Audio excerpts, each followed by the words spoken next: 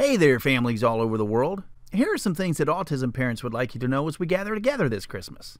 Let me start with what's obvious to us, but may not be so obvious to you. My kid's not a bad kid, and I'm not a bad parent. I understand why many people may not believe it, though. You see, many traits of autism create characteristics that society deems inappropriate. There's a gap between how you view the world and how someone on the spectrum views it. Let me show you that gap.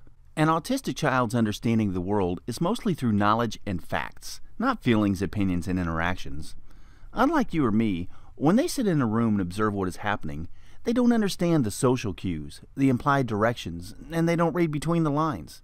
Our kiddos are the center of their own world. Now, this isn't by choice, it's how their brain works, and is simply part of what autism is. I gotta be me. They can't take in what is happening around them that involves the rest of the world, only what directly impacts them. Now, this is a behavioral trait referred to as egocentrism, and it's a very real part of autism. In a neurotypical person, this would be considered selfishness. But by definition, selfishness is a disregard for others with intent. With egocentrism, there is no intent. So when you're sitting at the dinner table and they say something like, "Grandma's pudding sucks," they aren't being rude, at least not as you see it. They're being honest. Brutally honest to be sure, but honest nonetheless. Politeness is not a fact, it's just a rule of society, a figurative thought. Isn't it also rude to lie? Do these pants make my butt look big? Society's rules oftentimes contradict one another. Facts rarely do. Sure, I could correct my child every time he does something like that, but I would be doing it for your benefit, not his, because I live with autism. I study it. I talk to the doctors about it. I learn all I can to help make him a productive member of society, so I've learned what his limitations are. Now, you may be asking yourself if that means I've given up on teaching him manners. No, it doesn't. It means that I understand in this particular setting, Christmas dinner, his mind will already be on overload, processing 1,000 things you won't even think about. And adding one more thing could literally push him beyond what he can handle. You won't notice every smell in the room and have to process each one because they're different than things you normally smell. You won't notice and analyze every single sound. Your brain doesn't light up like a Christmas tree every time you look at one. And most importantly, you won't have to try and think about every action you take and every word you say and try to make sure that you're doing the right things when you're literally not capable of even understanding some of those things. Yes, I teach him how to be polite, and we work on manners all the time.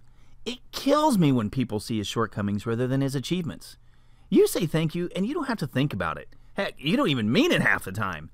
He has to think about it every time, when in all honesty, he's no more thankful for you opening a door for him than you're thankful towards your boss for your paycheck each week. The rest of the world expects him to be thankful for things that he's not truly thankful for, and then I'm looked at as a bad parent when he fails to do so. But you don't take into account his factual thinking. You hold a door open for him. Great! He didn't care that you did it. He could have done it for himself just as easily. Mom washed his laundry. He doesn't really care if his clothes are clean. It's not impolite or rude, it's fact, and that is how he processes the world. Remember the pudding? It did suck. His mom taught him not to lie. Now prepare yourself, because this is really going to blow your mind. A child with autism may process things differently than you, but as a person, they are just like you and me. He said what? I know, right? Just like you or me, they have likes and dislikes. They have wants, dreams, and desires. Just like you or me, there are things that make them happy or sad, pleased, mad, and every other feeling we experience. You look at them as different because they process differently than you, but they're not different. They're people, just like us. So this Christmas, when he plays Jingle Bells on YouTube that's played in all belches and farts, take your own advice of being aware of other people's feelings and find the joy in his laughter instead of being offended. He's trying to share something with you.